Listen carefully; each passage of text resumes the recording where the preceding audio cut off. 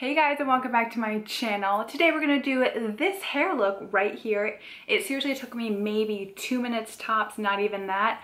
I wanted to do mix it up a little bit. I've been doing so many makeup videos lately, and I wanted to hit you with the old hair video. And I wanted to do something that was sleek, fun, and different.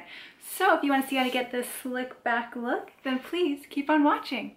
Okay, so you're just gonna start out with whatever kind of hair you have. You don't really need a specific clean hair, dirty hair for this look. It's just gonna, whatever hair you have. So the only things that we're really gonna need is hairspray. I'm gonna be using the L'Oreal Elnett Satin hairspray. This is the best hairspray because it doesn't get sticky and it doesn't like get your hair crunchy or anything. And if you wanted, you could just brush it out and it would look like you didn't even put hairspray in. Then I'm also going to be using the Tresemme All Day Humidity Hairspray and some Goody bobby pins. And these are optional and I'll show you why at the end. So all we're going to do is take the hairspray and start spraying it into our hair as we're combing it back with our fingers, okay?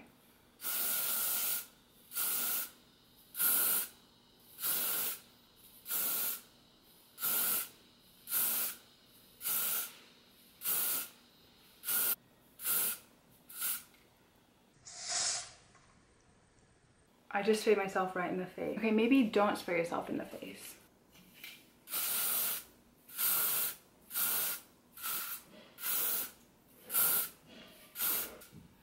Okay, and voila, it's so easy. I mean, that look took me, what, a minute to do. Now, this when the bobby pins come in, and all you have to do is take a bobby pin, and I just pinned it like back here, so it just holds it back out of my face. Like this. Get another one and just do the same.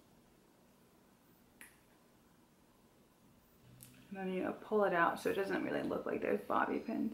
Finish it off with the Tresemme hairspray to lock it in place so it doesn't move anywhere. And voila, that's it. Super, super easy. I think it's such a fun, different kind of a look. And it's just, you just play around with it to your liking to get as much volume as you want and for it to stay. And yeah, that's it. So I hope you guys enjoyed. Let me know in the comments below if you want to see how I did this eye makeup look. And if not, then don't comment. So that's it for this video. Thank you so much for watching. I hope you guys enjoyed, and I'll see you in my next video. Bye!